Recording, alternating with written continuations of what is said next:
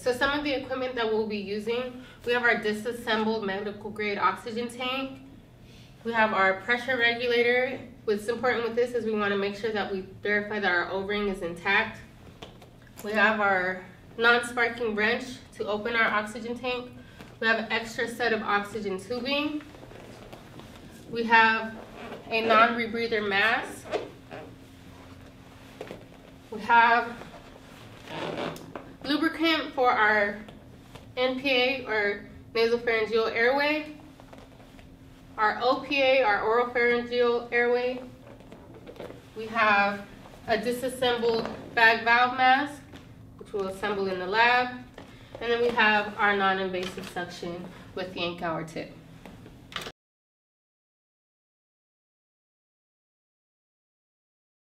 Okay, let's talk about this O2 tank here. So first things first, we have an O2 tank that we need to clear of dust and debris. If you look at the pin index safety system right here, you should have sometimes dust, dirt, or even metal shavings. So put your key on here, lefty-loosey, open it up. It will shoot out all that dust and debris. Go ahead and close it back up.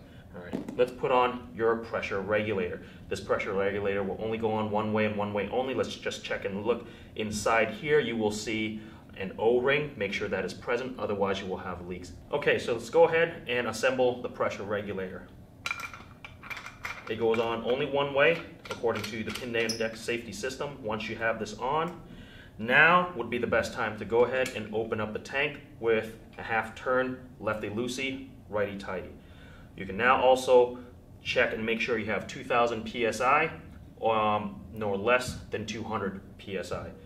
You can turn the flow meter here up to 15 liters per minute or whatever device is required.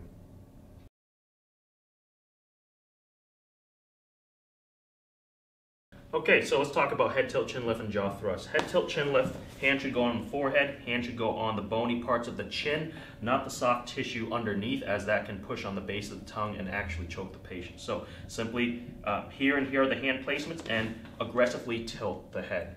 Okay, the goal is to get the base of the tongue away from the hyoid bone, the posterior portions of the throat.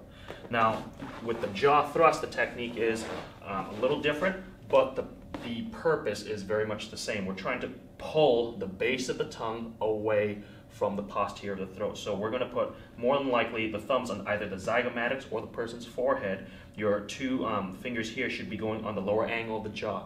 Push down on the zygomatics, pull up at the lower angle of the jaw, and what we're trying to look for is the lower jaw to protrude anteriorly.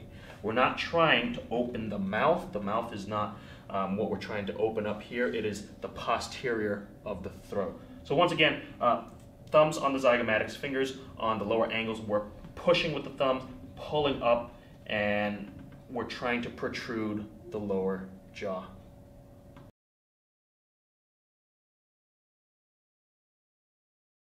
Okay, so let's talk about the basic adjuncts here, the airway adjuncts. We have an OPA, an NPA, and we have some lube. Let's talk about the OPA, the oropharyngeal airway. So first things first, we have to measure it. We have to put this from the earlobe to the corner of the mouth. Once we determine that's correct, the sequence of steps are to manually open the airway. So let's head tilt, chin lift.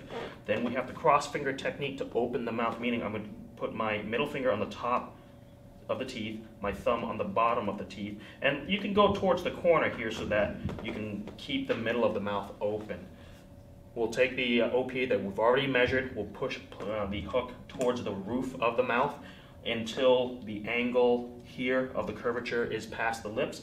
Turn 180 degrees, and you should note that the flange should either sit on the lips or underneath the lips. That's fine, and that is your OPA technique.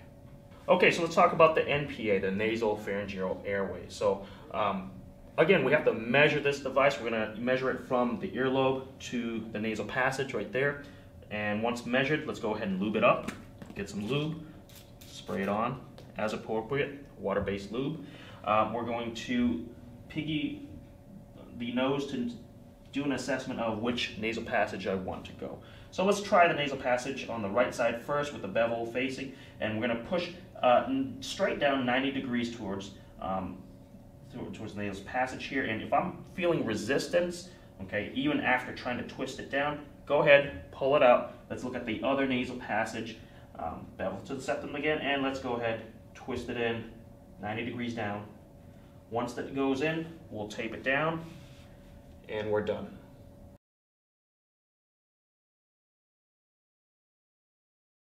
Okay, so with the suction device here, what we need to do is make sure there are no leaks. So there's a couple of points here that if any points like here, the opening, these two connections here, this connection here, or the actual canister itself, if any of these parts are open, you will not have correct suction.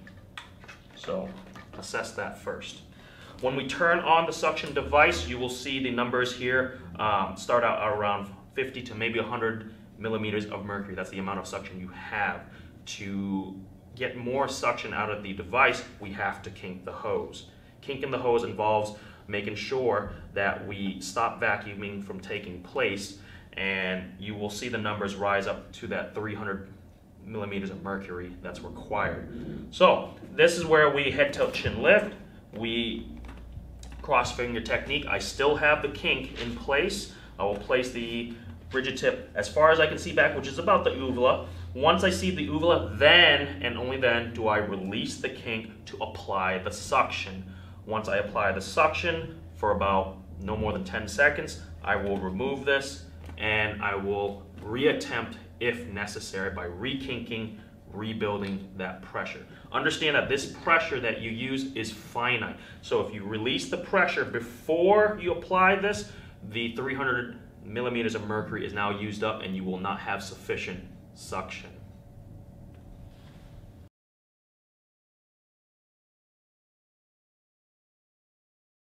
Your scenario is you live in the barracks, your shipmates knock on your door, they can't wake up their roommate who is asleep in his bed. Understood. BSI for my buddy and I, my scene's safe. Your scene is safe. Okay, so mechanism of injury is they can't wake up my buddy. Number of patients is 1. I'll have additional help on standby, H1 hunt, and I'll take C-spine precautions just in case. All right, so what do I see here and smell? You see your patient lying in bed, there are beer bottles everywhere, and you smell vomit. Okay, so, sir, hey, I'm Mr. Andy. Can I help you? No response. Okay, so for testing purposes, I will ask all the output questions. Sir, what is your name, where are you, and what time is it? No response. Sir, if you can hear the sound of my voice, squeeze my fingers or blink your eyes. No response. Okay, rub the sternum, trapezius pinch, nail bed pinch. No response. This guy is unconscious. I need to see if he's alive. Check a carotid pulse. Your patient has a pulse. He does have a pulse. Let's go ahead and go to airways. So I'm going to head tilt chin lift, or I can jaw thrust. You see vomit in the airway. Vomit in the airway. Okay, let's get my suction. I need to kink the hose. Turn it on. Build to 300. Excuse me. There we go. 300 psi. I'm gonna head tilt. Cross finger. Still holding the kink. Inside to the uvula. Let go of the kink. Airway is clear. Okay, airway's clear. We need to protect the airway. Let's start with the OPA. I'm gonna measure, and I'm gonna put it in as appropriate. And your patient starts gagging. My patient starts gagging. I need to pull it out down to his chin. Let's go ahead and try the NPA, measure from earlobe to nose. Okay, lube it up. And assess the nostrils by piggy nose in the nostril. I'm going to try the right nostril, and I'm meeting resistance, so I'm going to try the other nostril. Twisting motion, it goes in much better. Okay, let's go ahead and tape that down. Does my patient tolerate? Patient tolerates. He does. Let's go over to breathing. Okay, let's expose the chest. Do I see any additional injuries? You do not. Let's tiger claw the thoracic cavity. Anything noted? No injuries. All right, what's the rate and quality of this breathing? 24 with adequate depth. Okay, it sounds like he's going into respiratory distress. Let's go ahead and give him some O2 via the non-rebreathing. Let's put the O2 tank together. Let's first open up this tank here. Crack it open, lefty-loosey, righty-tighty, dust debris is cleared. Now let's go ahead and put on the regulator.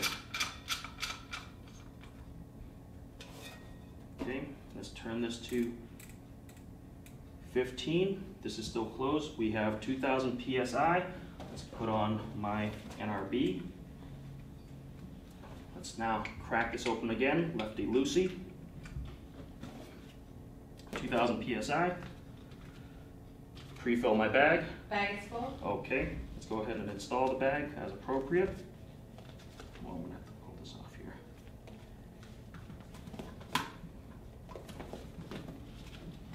Okay, does the patient tolerate? You notice your patient's cyanotic. Okay, so he now looks like he's going to respiratory failure. Let's go ahead and take that off. Take that off. Let's grab my BVM. Alright, let's get to the head of the bed here. Head tilt and lift. EC clamp. And 1, 2, 3, 4, 5, 6. 1, 2, 3, 4, 5, 6. 1, 2, 3, 4, 5. Your partner arrives and takes over. Okay, go ahead and take over ventilations while I attach the O2 hose. Okay, making sure that the O2 hose goes on as appropriate and goes towards the rear of the bag. And my partner continues to bag. I'll continue my assessment. Let's go to circulation. Let's do a quick blood sweep. So big pipes towards the core, towards the legs. Any bleeding noted?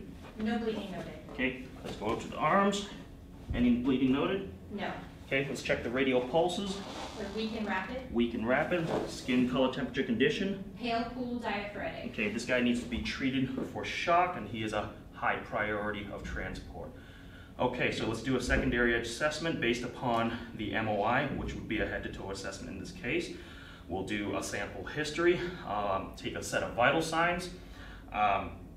My field impression for this gentleman is that more than likely he was drinking when unconscious, he vomited, had airway obstruction, and is going into respiratory failure. I'm going to treat any non-life-threatening injuries as the doctor prescribes, and let's do a reassessment. So this guy is unstable. I'm going to reassess my VIPS, as in I'm going to redo a set of vitals, my second vitals, recheck my interventions, which is my BVM, my NPA, okay, and treatment for shock. I will redo certain parts of the primary, secondary assessment, and I will provide an accurate MIS report. MIS report stands for the mechanism of injury, the injury itself, the signs and symptoms, and the treatments given. I'm done.